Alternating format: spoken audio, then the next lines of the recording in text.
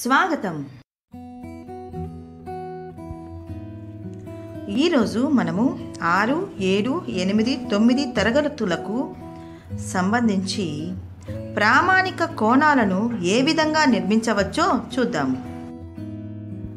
ప్రామాణిక కోణాలు అంటే 0 డిగ్రీలు, 30 డిగ్రీలు, 45 డిగ్రీలు, 60 డిగ్రీలు, 90 డిగ్రీలు, 120 డిగ్రీలు మరియు 180 డిగ్రీలు. వీటిని మనము ప్రామాణిక కోణాలు అంటాము. ఈ ప్రామాణిక కోణాలను మనము కోణమాన్ని ఉపయోగించి చేస్తాము.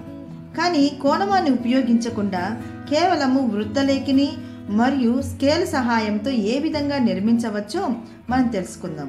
మొదటగా 60 డిగ్రీల కోణమును. 60 డిగ్రీల కోణాన్ని అంటే ఏబి అనే రేఖాఖండాన్ని గీద్దాము.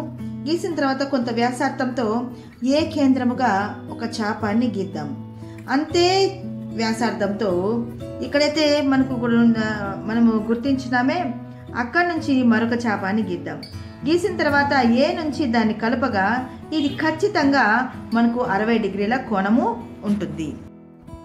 మరి ఇప్పుడు 120 డిగ్రీల కోణం ఖచ్చితంగా ఇందాక మనం 60 డిగ్రీల కోణం ఏ విధంగా అయితే నిర్మించామో అంతే వ్యాసార్థంతో మనం అక్కడ నుంచి ఇంకొక చాపాన్ని గీస్తే అది ఖచ్చితంగా 120 డిగ్రీలు ఉంటుంది. ఈ విధంగా మనం 120 డిగ్రీల కోణాన్ని మనము నిర్మించవచ్చు.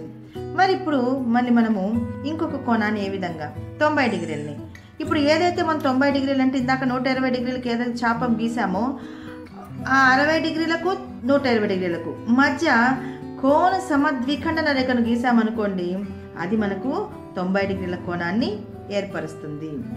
అంతేకాకున్నట్టుగా ఇప్పుడు మనము 90 డిగ్రీలు గీసాం కదా, మరి ఇప్పుడు 45 డిగ్రీలను ఏ విధంగా గీస్తామంటే ఇప్పుడు చూసాం కదా 60 డిగ్రీలు 120 డిగ్రీలు దానికి మధ్య సమద్విఖండన రేఖను గీస్తే 90 డిగ్రీలు అయింది.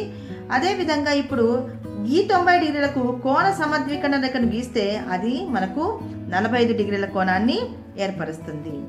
మరి ఇప్పుడు ఇంకొక కోణాన్ని గీద్దాము. ఇంకొక కోణం వచ్చేసి 30 డిగ్రీల కోణము. యాజ్ ఇట్ ఈజ్గా రేఖాఖండం తీసుకోవడము, కొంత వ్యాసార్థంతో చాపాన్ని గీయడము, ఎక్కడైతే ఆ రేఖాఖండాన్ని ఖండించుంటుందో అక్కడి నుంచి మరొక చాపాన్ని అదే వ్యాసార్థంతో గీయడము. ఇప్పుడు గీస్తే మనం అది కలుపుకుంటే 60 డిగ్రీలని ఇంతకుముందే చెప్పుకున్నాము. దీనికి కోణ సమద్విఖండన రేఖను గీస్తే అది మనకు 30 డిగ్రీల కోణాన్ని ఏర్పరుస్తుంది. ఈ విధంగా మనం ఈజీగా మనం కోణాన్ని నిర్మించవచ్చు. మరి ఇప్పుడు 180 డిగ్రీల కోణాన్ని ఏ విధంగా నిర్మించవచ్చు? సో ఇక్కడ మళ్ళీ ఎల్ఎం అనే రేఖాఖండం తీసుకున్నాము, ఒక చాపాన్ని గీసాము కొంత వ్యాసార్థంతో.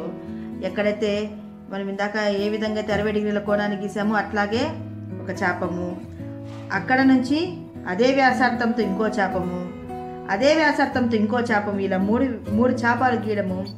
ఈ ఎక్కడైతే నుంచి మనం స్టార్ట్ చేసామో దాని నుంచి చివరి చాపానికి మనం కలుపుకుంటే అది 180 డిగ్రీలను కోణాన్ని ఏర్పరుస్తుంది.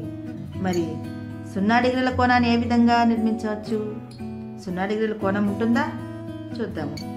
ఏ రెండు రేఖాఖండాలు ఏకీభవించుకుంటాయో వాటి మధ్య కోణము 0 డిగ్రీలు ఉంటుంది. అంటే మనము కోణమాన్ని ఉపయోగించకుండా కేవలం వృత్తలేఖిని మరియు స్కేళ్లను ఉపయోగించి మనము కోణాలను నిర్మించవచ్చు. సో 60 డిగ్రీలకు ఎంత ఈజీగా నిర్మించామో చూడండి. 60 నుంచి 120 ఈజీగా నిర్మించవచ్చు, 120 నుంచి 180ని నిర్మించవచ్చు. మరి అదేవిధంగా మరి మనకు 90 డిగ్రీలు కావాలంటే 60 మళ్ళీ తర్వాత 120 కోణ సమద్విఖండన రేఖను గీయాలి. 45 డిగ్రీలు అన్నప్పుడు మనం 90 డిగ్రీలు గీసాం కదా, సో దాంట్లో కోణ సమద్విఖండన రేఖను. 30 డిగ్రీలు అన్నప్పుడు 60 డిగ్రీల కోణానికి నిర్మించాము, దాంట్లో మనము కోణ సమద్విఖండన రేఖను గీయాలి.